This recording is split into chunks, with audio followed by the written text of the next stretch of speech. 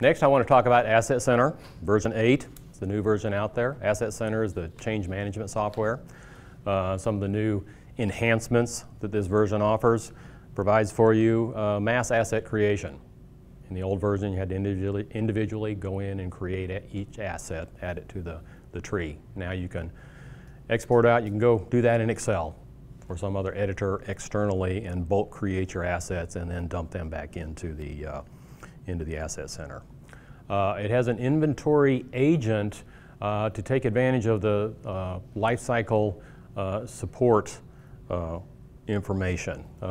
If you're familiar with Rockwell's PC-DC, Product Compatibility and Download Center, you can go in there and find out the lifecycle information for any piece of hardware device out there.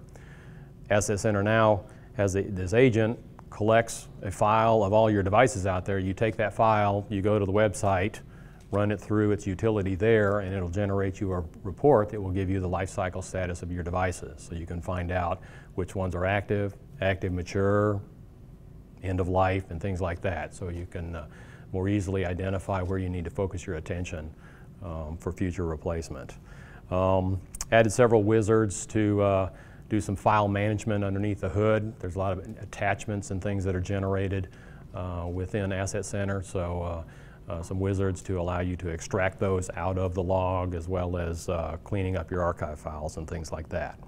They've added a generic FTP Compare Utility in there. So Rockwell uses its own compare utilities for the Rockwell products, but you may be tracking a third-party software that you can't compare it. They've added this utility in there so you can program it to use third-party compare utilities to provide you that information there.